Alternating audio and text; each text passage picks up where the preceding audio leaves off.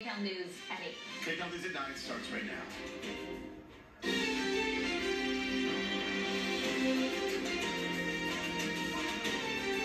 This is KCAL News, Los Angeles.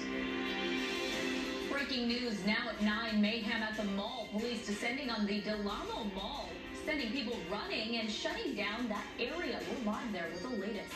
And more flooding along our coastline, this time in Seal Beach. Plus, we have the latest on the dangerous conditions pounding our coastal communities. Good evening, everyone. I'm Lesley. Thank you for joining us.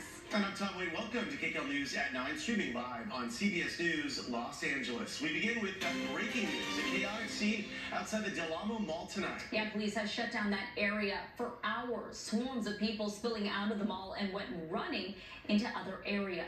KCAL News reporter Lori Perez is live at the Del Amo Mall tonight with the latest. Lori, what's going on there right now?